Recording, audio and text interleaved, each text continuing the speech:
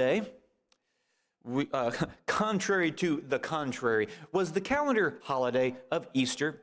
And so we did what we always do on the first day of the week. We memorialized, we honored the memorial of Christ's sacrifice and his victory. Sacrifice at the cross, his victory at the tomb, and what both of those mean to us today against our greatest enemy, against our greatest relational enemy, which is sin, and the consequence thereof of death, eternal separation from God. Jesus proved to be the victorious Lord of life. And as the resurrected and the exalted Lord, Jesus guarantees that victory for all who choose to continue trusting in him. What is that victory for us? Our sin to be atoned for by his shed blood, and for us to enjoy that new life made possible by his resurrection. To have these marvelous blessings, count your many blessings. To have that, we must not only respond, and by that responding in faith, that's how easy God made it for us. We must not only respond in faith, we must remain faithful. Respond in faith, remain faithful. That means stay disciplined disciples. That reminds me, of course, of our mission based in Matthew 28. We are to evangelize and baptize and mutually mature one another. We are daily developing one another in the Lord. This is how we say it for everyone to easily say together. If you want to read it and say it with me. Equipping disciples to make new disciples. Amen. There is much responsibility and there is much blessing with being God's holy priesthood. Enjoy the focus this week in those daily devotionals in this book that helps us get into the Word and see his family as he sees it, as we truly are. We had a focus on this not too long ago. You get all a week of it now. So as we think of being God's holy, sanctified priesthood, we're emphasizing staying faithful. And staying faithful, we're emphasizing this. Today's lesson is an extension, with the Easter holiday being the exception. It's an extension of a few thoughts we had 2 weeks ago, and it's worth our time. Staying faithful, because our salvation is at stake. And I care about salvation. I want my soul in everlasting right relationship with God. Never lower that shield or never take off that helmet. So, God's plan for us is to grow closer to him every day. We talked about John 10:10, the new abundant life he came for us to experience now with the promise of the future. We talked about Romans 8:28, that all things will work together for good. For what purpose? To become more like Christ, verse 29. We mentioned how the devil intends for all of his temptations for you to sin is to destroy your relationship with God. And yet, when we respond in faith to counter and to conquer those temptations, even the devil's fiery missiles that are intended to destroy you and give up the very thing that strengthens you, it's your faith.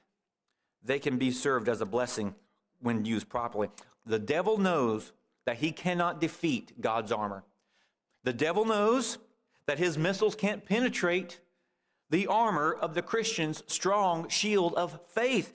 That's why he will incessantly attack and attack in order to hopefully weaken you and cause you to just willingly give up, lower that shield. But in order to live, that is something we cannot do. We absolutely cannot. Why? Because eternal dwelling with God is to those who stay faithful to Christ in this temporal life. And that's why God provides us with the very same armor he used to prove victorious. I think about Satan's intent for us. God wants us to grow closer to him and be saved, but Satan wants us to share in his fate. Satan wants us to stay out of the kingdom. If he can't achieve that, he will attack those in the body to drop out, just totally give it up, denounce it all. If he can't achieve that, he would settle for Christians to fizzle out. And I mean to digress to such a state that they might as well not even have a faith because they're not living it out. And the result would then be the same. You're susceptible to attack. You're unskilled in the word. And the consequence is not only your soul lost, but others whom you would have reached with living out the faith. So all this is why God provides us with the same armor that he used to be victorious over the devil. Think of it. He gives his baptized saints the same armor that he proved victorious over the devil with when he was in the flesh as the Messiah. He gives Christians the same weapons of the word of truth to wield that he used to defeat the father of all deceit, the devil. So when we respond in faith, we do well. When we stay trained in the word, we do well. And our study will emphasize those clear points of application, but getting there in our study will help us appreciate this even more. What is his armor? How do we suit up in it? Well, how do we use the weapons to defeat the devil like he did? How do we master their use? Okay, we've got the armor. Let's go through some training. Are you armed for victory? I love the accounts in the former covenant that Christ came to fulfill. I love the accounts in Scripture that show how many people of faith stood for righteousness and gained miraculous victory because of God's help and presence. I love that. In David's account, his battle with Goliath, when he comes on the scene, David was indeed armed. And we know the account well. In fact, that's why I'm referencing an outline 2 weeks ago. We did not have time then, but we do now to focus on the details of that dramatized wording to get us refreshed in our minds of some of the nuances and just appreciate what's going on here. I provided it for you this time as well on the outline. And let's just enjoy this reading from someone else's work. I appreciate his work on this. Oh, it's on the screen now. David's victorious day. Here it is. The armies were lining up on opposing mountainsides. The vicious sounds of their war cries echoed through the intervening valley. The rattle of shields and the ringing of swords proclaimed the frenzy of energy pent up in the warriors. The stomping of marching feet beat the rhythm of impending battle. One young man had traveled at his father's request to get word from his 3 older brothers fighting in the war. As he spoke to them in the ranks, a shocking thing occurred. A giant stepped out from the ranks of the Philistines into the valley. He was at least 9 feet tall. His coat of mail weighed 125 pounds.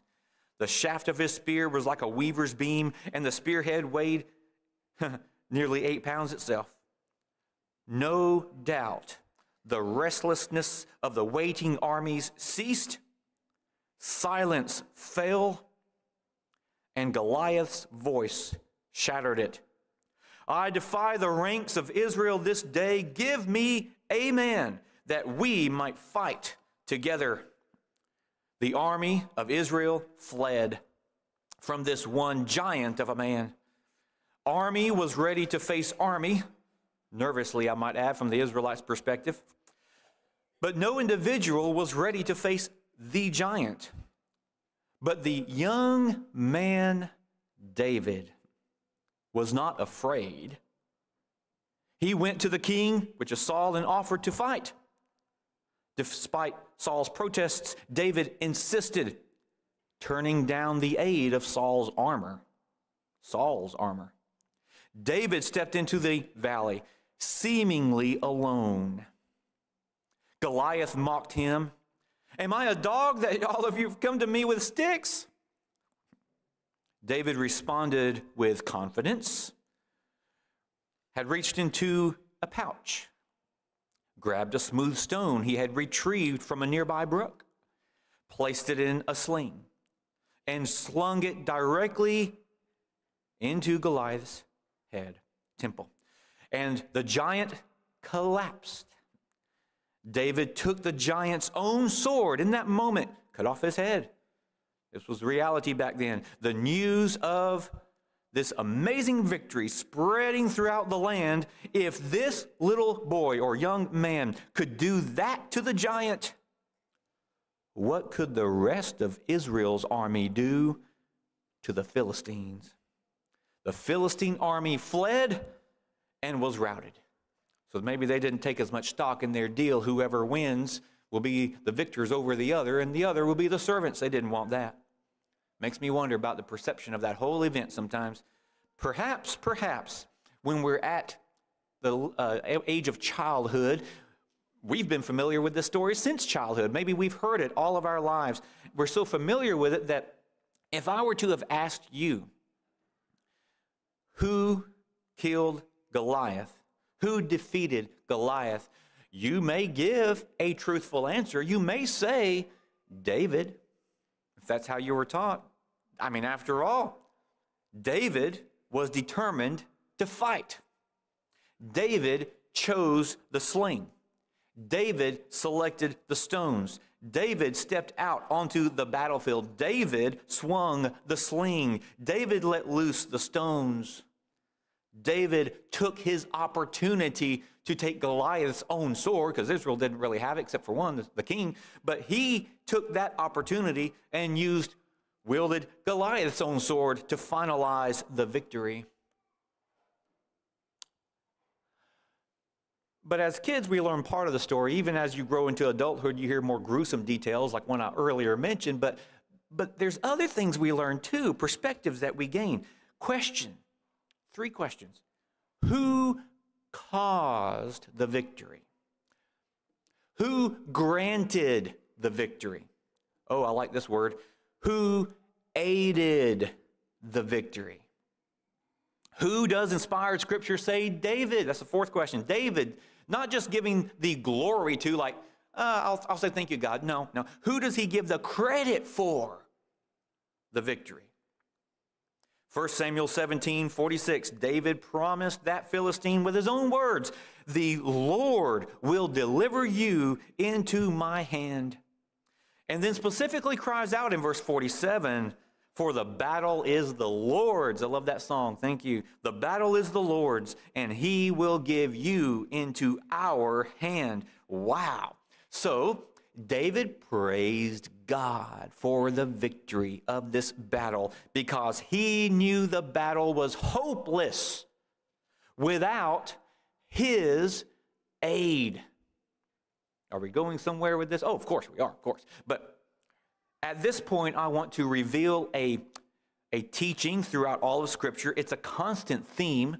So choose to, again, be blessed to get to a point we may already know where we're going with this enhanced study. I want to establish something here. David and Goliath in this account is great, left alone to teach us things like facing and overcoming your temptations and your sin, fighting our good fight of faith with courage, being bold in the face of opposition, rising to the challenges of life. Those are all fine and appropriate, proper application. But the greater point, a greater point, is seen when placing this account in its scriptural and historical context, theologically. Israel had been a tribal nation. Judges were their rulers and their deliverers, and they led them to pivotal victories at times that were in unprecedented ways. And now Israel is following a king. Thursday morning's class, Steve mentioned this because it lined up well to discuss this in that class also, that Israel wanted a king to be like the other nations. King Saul was, selected. He once honored God, but he grew to ignore God, and he would ultimately lose the throne because of that, and David would eventually become king. We know all of that. But I want you to notice the place, the significant place that Scripture places David in a long line of people who God used to gain many victories for his chosen people, his holy priesthood. in miraculous ways. When I say miraculous, by the presence of God's aid, it wouldn't have happened otherwise that way, okay? Numbers 27. In Numbers 27, when it was time to transition from Moses to the great leader Joshua now, why was he selected? Oh, yes, for many reasons. The Bible gives us a reason. In whom was the Spirit? God's Spirit. Things went well as long as Joshua led. But after he died, this is so sad and tragic. I don't understand this sometimes. How did the people forget God? And hey, they fall into oppression. That's what happens in so many ways. But then they cry out for deliverance. Okay, God, we rejected you, but now we want you to deliver us. God rose up people. And this leads into Judges chapter 3. The first judge, Othniel, who had great success because, Scripture says, the Spirit of the Lord was with and or upon him. And though not mentioned with every judge, the pattern builds assumption that that's why, if God selected the judge, he was with them. Their success is due to God's presence. Judges 6. The Midianites were now oppressing the land at this time, and Gideon, we remember his account of 300 men, was successful because the Spirit of the Lord clothed Gideon, metaphorically speaking, figure of speech. And Judges 11, by now the Ammonites, yes. They were oppressing God's people, and Jephthah defeated them because the Spirit of the Lord, capital L-O-R-D, was upon him. I'm seeing a pattern. Judges chapter 13, we can't ignore Samson.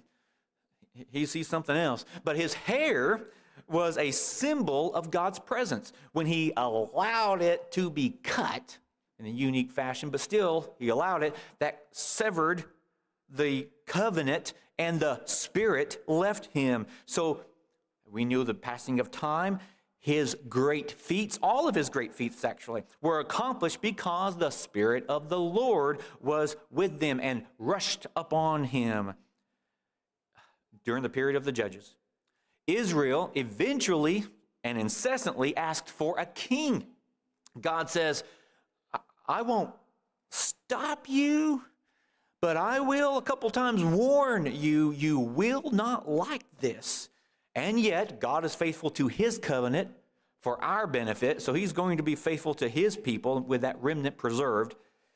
And so God's chosen people, what does he do? God explains in 1 Samuel chapter 10 that his Spirit rushed upon Saul, the first chosen king early on, placing Saul in a special line of people whom God was specially with. And again, we mentioned that as long as he chose to do God's will and honor him, things were good. His ego took the place of God's throne seat on his heart, and that's not good.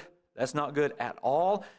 And perhaps the saddest statement in Scripture that could ever be said about anyone is found right here, and it's addressed to Saul, pertaining to Saul, in 1 Samuel 16:14. The Spirit of the Lord departed Saul, living without God and his blessing and his presence, the blessing of his presence. I do not want that. That is a dreadful thought, to live without God. Perhaps this saddest statement is followed by the most joyous statement anyone could ever be said of, and in this case, referring to David, keeping the historical context in place. Chapter 16, verse 13. Samuel had anointed David, the son of Jesse, to be the next king. And the Spirit of the Lord rushed upon David from that day forward. There was no miraculous manifestation at this anointing ceremony, but historically, this account of David and Goliath falls in place at chapter 17, of course, which comes right after chapter 16, demonstrates the truth of chapter 16, verse 13, which is David has entered a long line of people who now have special, empowering presence of God. His Spirit is with them. like Joshua, God's warrior, like Othniel, the first judge, like Gideon, who was clothed in the Spirit, like Jephthah, who defeated numerous enemies, like Samson, who brought the house down, right? Like Saul, who, when he defeated Nahash, the Ammonite, but now like David, who will walk onto the battlefield for Israel, being victorious against a superior, more greatly armed enemy and nation. The Philistine army, victory against them while holding a mere sling. How? I'll tell you how. Because David was armed with the Lord's Spirit, wielding the weapon of his wisdom and courage in faith. These men were armed with God's Spirit and were victorious. How does this apply to Christians today? The covenant of Christ that we are under for our own spiritual victory, which is defined today as faithfulness. We must become and we must remain suited in the Spirit of God. But how and what does that look like? Good question. Well, point 2 illustrates a few key ideas. We need to look at the Word for what it is. The Word is the very armor of God. Details coming. Ephesians 6. Go ahead and open there. We'll read it later. First of all, we must respond in faith. If we want the presence of God, if we want to enter His holy priesthood where He is with us, we must respond in faith to the gospel in the ceremony of baptism. Every Christian is then blessed with remission of sins, forgiveness, justification, reconciliation, and so much more. Every Christian, Acts 2:38, is sealed with the presence of the Lord's Spirit, 2 Corinthians 1:22, who will never leave us or forsake us, Hebrews 13:5, if we choose to remain faithful, Revelation 2:10, and so many more. Next, after that, you and I as brethren, heed Paul's words to the brethren in Ephesus, chapter 3, verse 16. Paul said there, chapter 3, verse 16, you can flip a page, I'll reference this. Paul said they were being strengthened with power through the Spirit in their inner being. What's that power to do? To make us more like Christ and stay faithful? Then reminds the brethren in Rome in chapter 8, verse 11, simply saying, the Spirit of Him who raised Jesus from the dead dwells in them, and He who raised Christ from the dead will also give life to their mortal bodies through His Spirit who dwells in each of them and each of us. This victory is to those who use God's armor to stay faithful. Paul had just also said, if Christ is in you, you're victorious over sin. Christians are in that long line of people who have His Spirit and the promise of His current blessings for us today. But we still need that daily training. We still need that guidance in Christ to keep that mutual blessing of His abiding. I want Him to be with us. So how does this work? I often think about that prayer in Ephesians 3. Go ahead and stay there. I want to reference verses 14 through 19, I guess. This is good. Paul had just explained that the world can see the glory of God through His church, emphasized in class this morning. So he writes this prayer. Because of God's glory seen in the church, he prays for each member of the church. I bow my knees before the Father, from whom every family in heaven and on earth is named, that according to the riches of His glory, He may grant you to be strengthened with power through His Spirit in your inner being. So that, appreciate the reading earlier, that Christ, that is He, may dwell in your hearts through faith. Your faith is how He dwells. That you, being rooted and grounded in love, may have strength to comprehend. Try to fathom with all the saints what is the breadth, the length, height, and depth, and to know the love of Christ. Just try to understand this. You can't put it into words. Even our experience is limited. God exceeds even that. It surpasses knowledge.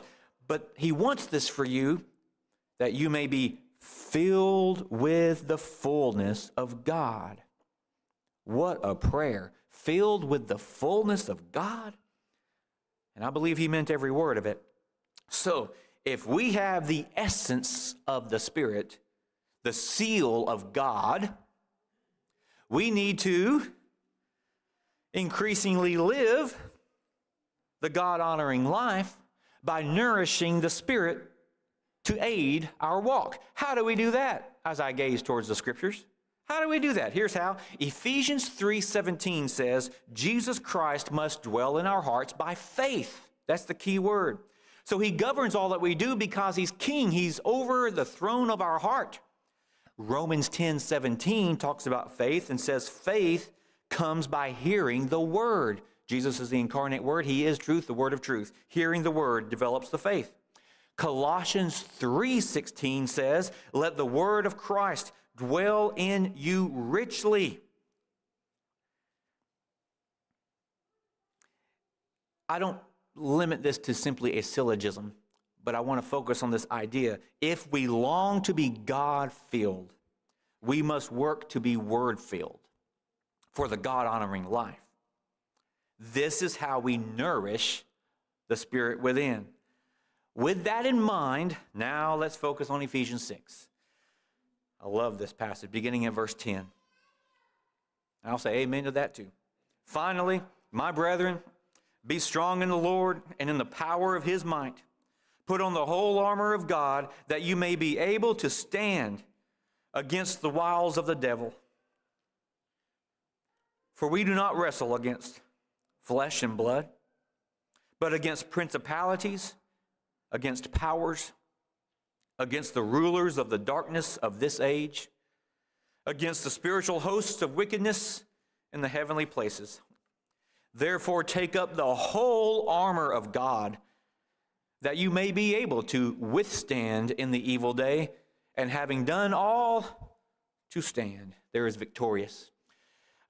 Here is a picture that was discussed, freely shared after being asked from a conversation 2 weeks ago. I referenced Ephesians 6 2 weeks ago. This is of one of the members with the arrow distinguishing because he's all in his gear. You may not recognize him. But he told me, of course, Michael Bullock, you know, he told me that when he is in that gear and when he's looking at his brothers in arms, also ready for battle, you know how he feels?